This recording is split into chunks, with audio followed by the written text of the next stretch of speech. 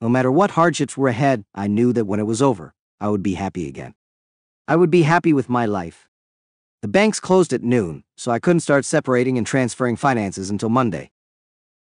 I figured I could contact Verizon and Xfinity online and cancel those services next week once I filed the paperwork. The first thing I should have done was call Ted and ask him to write up the divorce papers and file them as soon as court opened on Monday. As I dialed his number, I got ready for his surprise. No one, including myself, expected such betrayal from Sarah or me. But after almost 6 months of this, someone must have had doubts. I couldn't believe she kept such a huge secret from everyone. I decided to call some others to see if they noticed anything. Sean, what's up? Are you ready to go fishing? The cabin is burnt, but I've caught some amazing rainbow trout from the Toccoa River this year. Maybe sooner than I thought. To be honest, no. This is both personal and work-related. Sounds serious. Hopefully nothing happened at work. I haven't heard anything bad on the news. No, not work. And it's even worse than you can imagine. It's Sarah. Please don't tell me it's Sarah. I'm sorry. I wish it wasn't true. But yes, it's Sarah. I need you to file the papers as soon as possible. Monday morning if you can. I want to keep it quick and clean. Can you take on this case? I mostly do criminal defense now. But 10 or 12 years ago, I worked mostly on divorces. I'll handle it for you. Just tell me what you want and what happened. I need to know if this is because of something she did, or you found someone else and think the grass is greener. If it's the latter, I might refer you to another lawyer. I've only ever wanted Sarah. I have proof she was with 2 guys on a boat on Lake Altoona today. It's been going on for at least 6 weeks. You mean she was physically involved with these men? Yes. Undeniable proof. Not a misunderstanding or false info.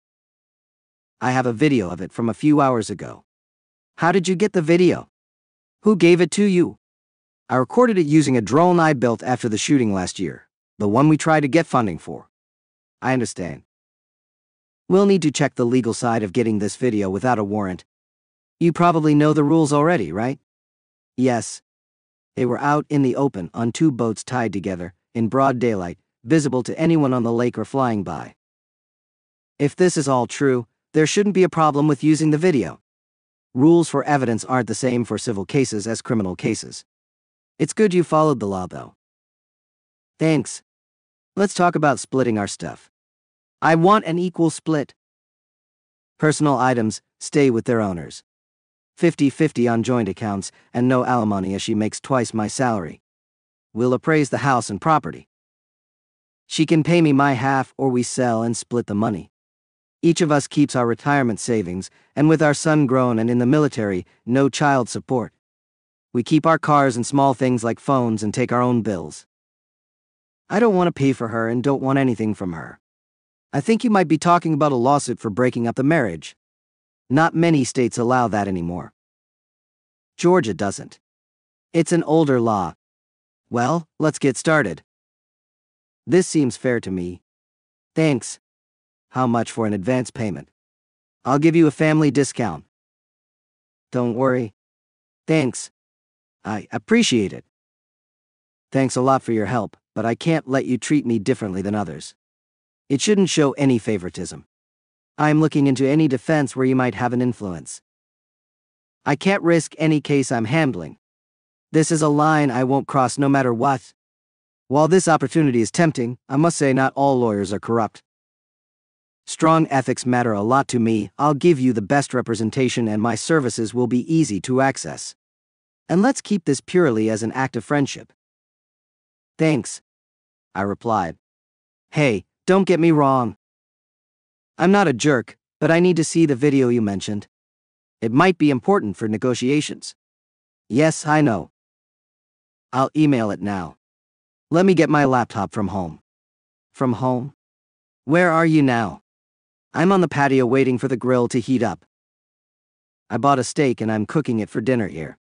When is Sarah coming home? Not today. She plans to stay overnight at her friend Jessica's. They might go to the lake.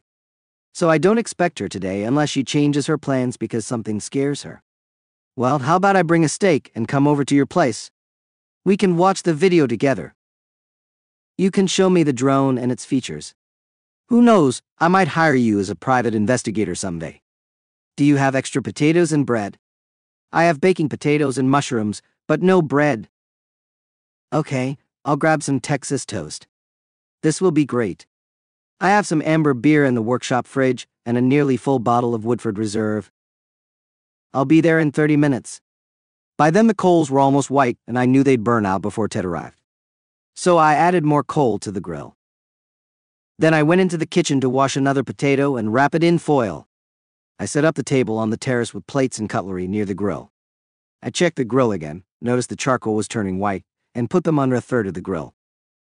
I placed the potatoes on another part of the grill and closed the lid. Once the potatoes were cooking, I brought my laptop and drone outside. When Ted arrived, we prepared our steaks with oil, salt, pepper, garlic, and a bit of onion powder, then started grilling them. How do you like your steak, Ted? A bit more cooked than medium rare, please.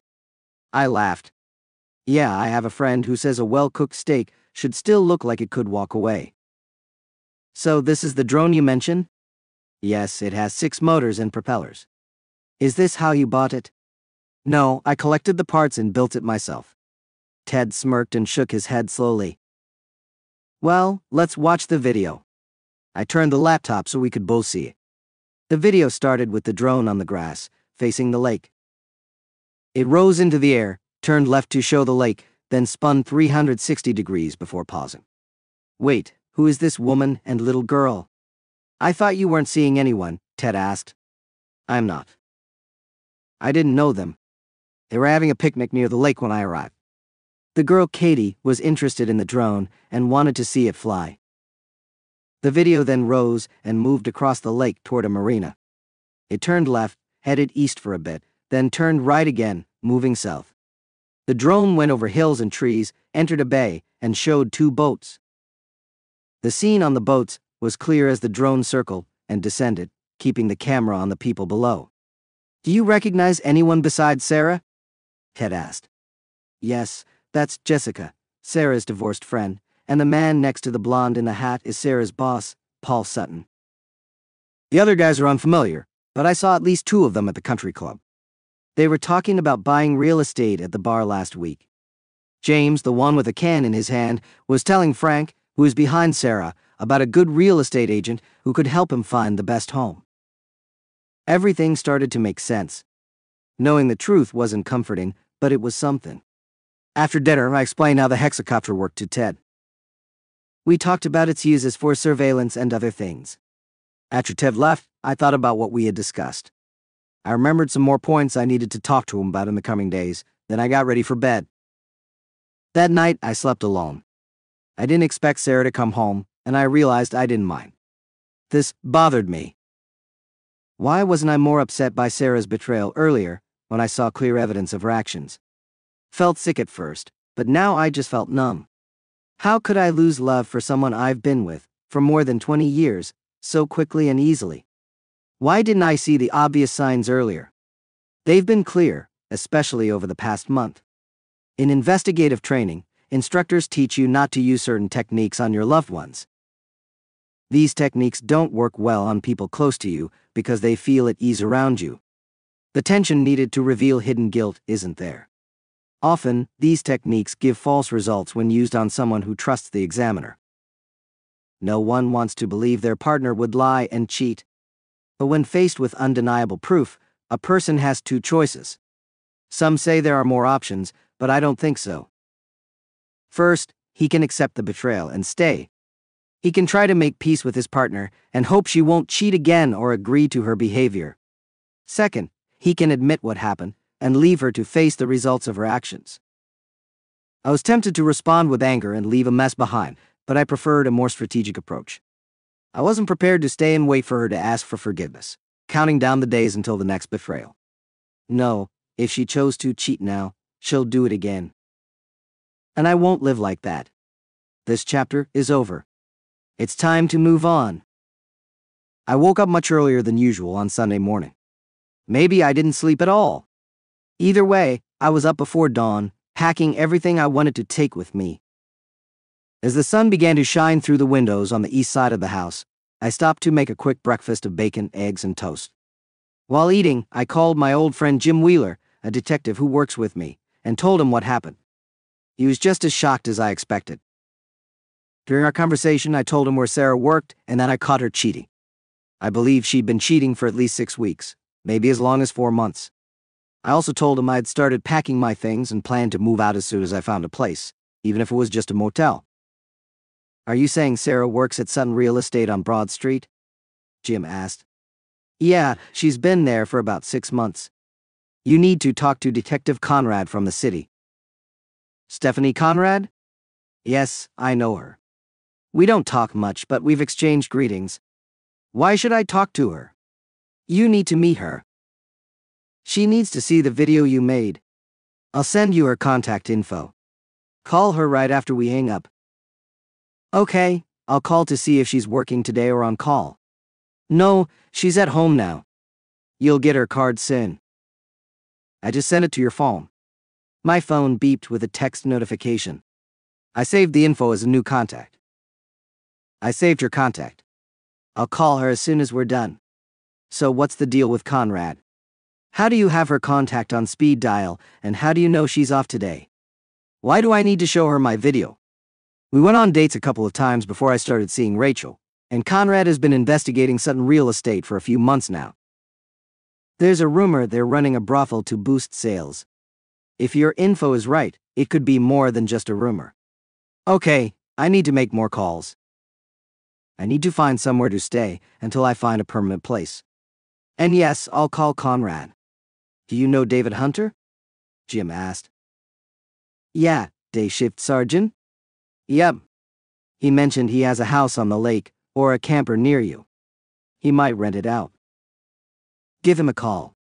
It might be perfect for you until you find something permanent. Thanks. I appreciate your help. Let's meet up soon and go fishing or have a barbecue. Sounds great. You bring the beer. I ended the call and decided to call David Hunter first. Hello? Hey, Dave. How are you? Not bad, Gilmore. Just keeping an eye on things with current public opinion towards police. How are you? Well, to be honest, not great. I just found out Sarah has been cheating on me for a while now and I'm moving out. They told me you have a place by the river that you want to rent out. Yeah, it's just off Hardin Bridge Road. Do you know it? Yes, I do. I'm not sure how long I'll need it. Just until I find something more permanent. But I'd like to pick up my things before lunch today if possible. Hopefully before Sarah gets home. That's fine. How soon can you be ready to meet me there? I checked my watch. It was 7:43 a.m. I've already gathered most of my clothes and personal items. I don't need much. Most of my important things are in the workshop. I'll have to grab my tools and equipment later once I find a place to store them. At the Hardin Bridge site, there's an old barn with a dirt floor. The walls are falling apart, but the roof is solid and it's dry inside. There's no electricity, but you can store your tools and anything else that won't fit in the camper until you find another place. Sounds great. I can be there in an hour to meet you and get the keys if that's okay. I ended the call after he gave me the address and directions to an unmarked gate on the property. When I arrived, Dave was standing at a cattle gate leading through a fence overgrown with blackberries, honeysuckle, and cedar trees into a small clearing next to what seemed to be an old house which had burned down or was destroyed long ago. He led me across the clearing along an almost invisible path and about 50 yards into the trees on the opposite side. Hidden in a grove was a modern and well-kept 25-feet camper with 2 slide-outs and a retractable awning. The camper was right on the riverbank, about 20 feet above the water. I got out of the truck and shook Dave's hand. I said, "Wow, I might decide to stay here. It's beautiful." He replied, "Well, I might be tempted to sell the whole place if someone makes a good offer. I've thought about it for years, but I just couldn't let someone I don't know and trust take over. If you're serious, maybe we can talk once I'm done with this case in the next few weeks." No problem. Here are your keys. rent covers the electricity, but you will have to refill the propane tanks for the heater and stove. The water is from a well 250 feet deep and is clear and sweet. Let me show you the gray water tank. There's no septic tank here. When it's almost full, you can disconnect the hose and it's ready to go. You can pour it out next to the boat dock. Removal is free. It belongs to the county. Thanks. I need to unload my stuff and try to grab as much of my tools and equipment as possible before Sarah gets home. When I meet her, I prefer not to return to the house more often than needed. Honestly, I don't trust myself. I'm too calm about it and it worries me. I'm pretty good at keeping things separate and controlling my anger, but I'd rather not take risks. As it turned out, I didn't need to worry. I made 2 more trips and picked up enough to be sure that if I didn't get anything else from the house, I wouldn't regret it. I stored my tools and my project boat in a surprisingly large shed on the Hardin Bridge property and returned to my new spot on the riverbank. By 4 p.m., I still hadn't heard anything from Sarah. Sitting in a folding chair by a circle of stones around a small fire, sipping a beer and watching the water flow below, I remembered I promised to call Stephanie Conrad. So I picked up the phone and dialed her number. Hello? Hi, Detective Conrad. How are you this evening? Gilmore Wheeler said you'd call, but I expected a call a couple of hours ago. Yes, sorry about that. I was moving today and didn't get a chance earlier. He didn't tell me much. He said you have a video I need to see urgently, said it was related to one of my active investigations. That's what he told me to. I can meet you tomorrow, either at your office or we can meet for lunch somewhere if you prefer. I'd rather see the video today if possible. I hesitated. To be honest, it's been a long day. A long weekend, actually. I'm tired and I've already had a couple of beers. I'm afraid I'm busy for the evening. It's okay, I can come to you. Just tell me where you are now. I'm on Hardin Bridge Road, just off Highway 411. Do you think you can find it that far outside town? I asked, smiling to myself. Yes, smart guy, we have Google Maps so we can find places these days.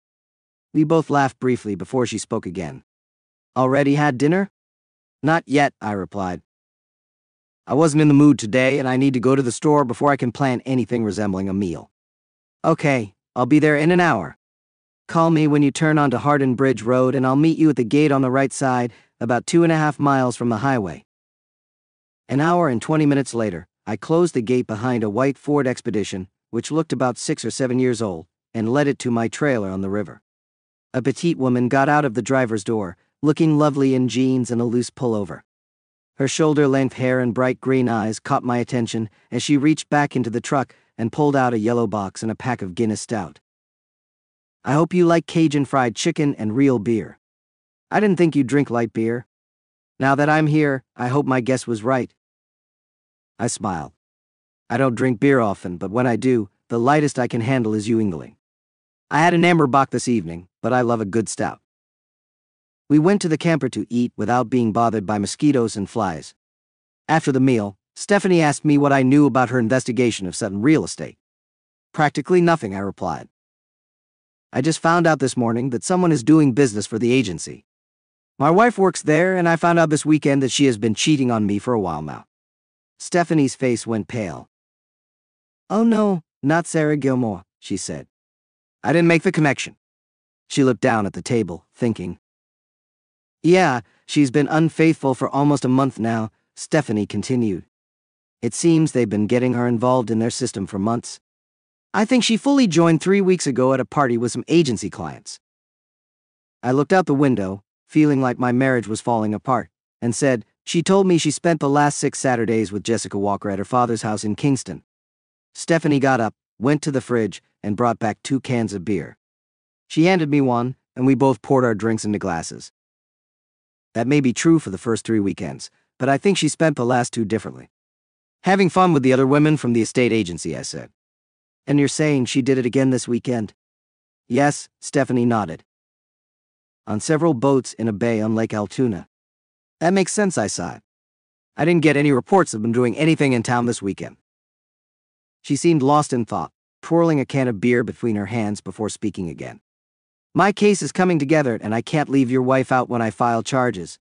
She already faces at least half a dozen charges. What charges? I asked. Stephanie hesitated, then looked me in the eyes. Solicitation. Violating the Georgia Controlled Substances Act. Maybe more as we go through the evidence. She will be brought in with the rest, just as guilty as everyone else. Her eyes were sad, almost sorry for me. Isolate her, I said.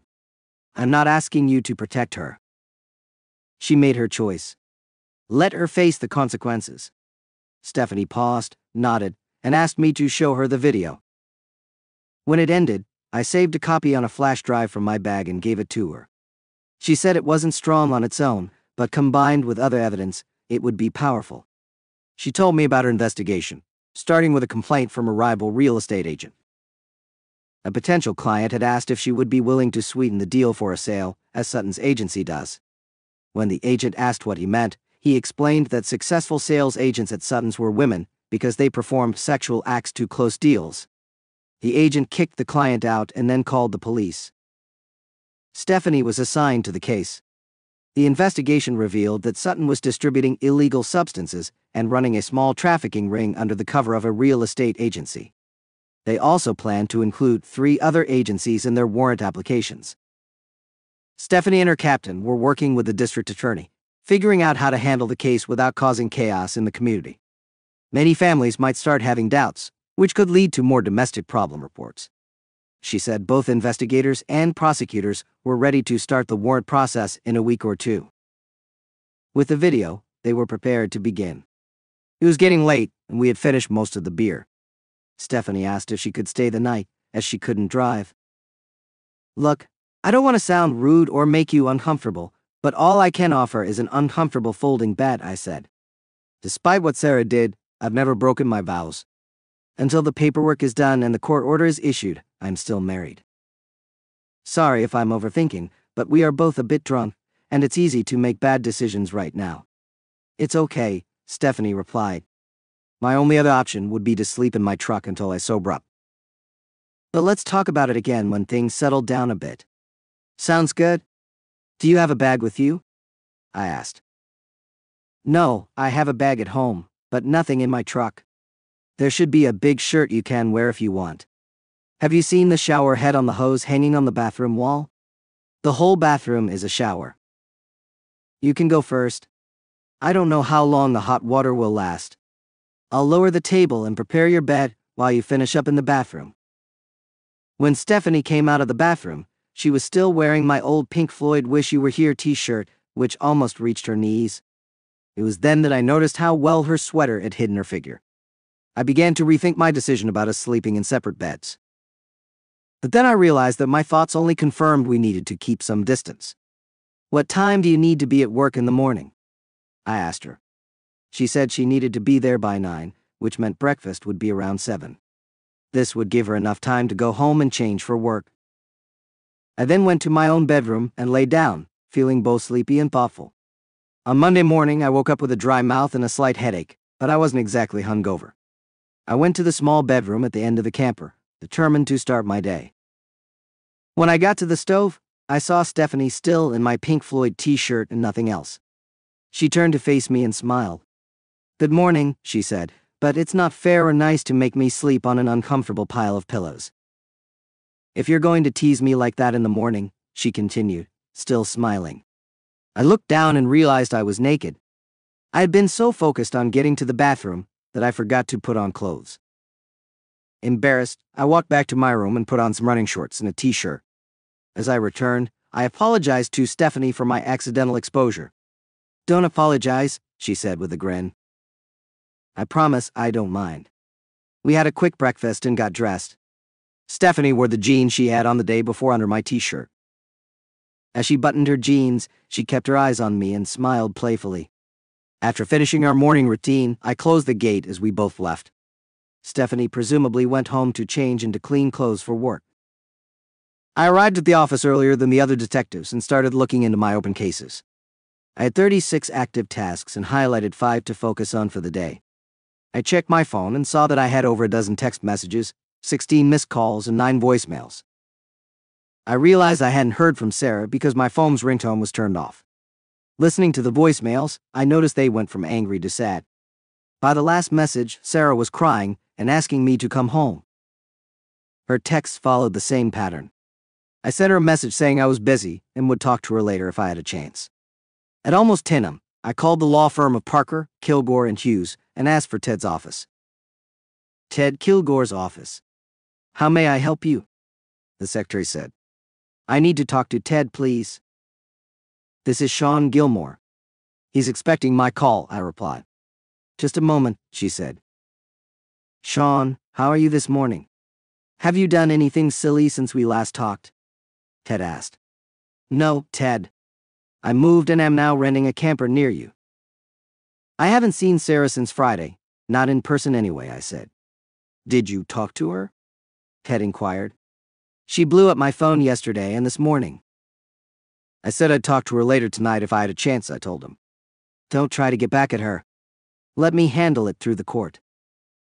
Were you able to submit the documents this morning? Ted asked. No, it will be tomorrow, likely after lunch, I said. Okay, we need to meet again. There have been some changes since Saturday. Are you representing anyone involved with Sarah? I asked. No, I haven't been approached by anyone related to Sutton Real Estate, Ted confirmed. All right, thanks. Let me know when you submit the documents, I said. Sounds like a plan, Ted replied. We hung up and I left the office to interview some witnesses for my cases. I managed to keep thoughts of Sarah and Sutton Real Estate out of my mind for a while. Since I had been in the office early, I left at 4:30 p.m. on my way to the river. I stopped at the grocery store to buy enough food to last through the weekend. I limited the refrigerated items to see how much I could store. Back at the camper, I put away the groceries and changed into baggy shorts and a tank top, ready to unwind. I ignored all of Sarah's calls and texts today, but I decided it was finally time to call her. I didn't want to talk about our fight over the phone or through messages. We needed to speak in person, face to face. I wouldn't hide from her or our problems. Just as I was about to dial her number, Stephanie called me. Hello, detective, she said. Hey, Gilmore, are you close to the office? No, I'm at home. I'm planning to relax this evening. What's up? Are you back home? Yes, Stephanie said. Then, realizing she meant the house Sarah and I shared, I added, no, I'm at the river house now. This is my home. Oh well, I have a huge favor to ask and I'd rather not discuss it over the phone. Can I come over tonight? I can bring dinner. Sure. Do you like fried pork chops? I love them. Great. I'll get an extra chop ready. The gate will be open. Please close it behind you. I will. Have you spoken to Sarah? I was about to call her when you rang. Okay, part of the favor is not to mention the video or my investigation for a few days. I won't mention it until we've talked. See you in about an hour. After hanging up, I dialed Sarah's number.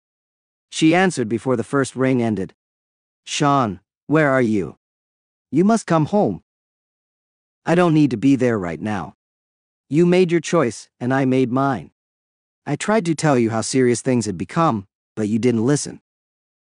You made your job your priority and disrespected me. I disagree, so I left.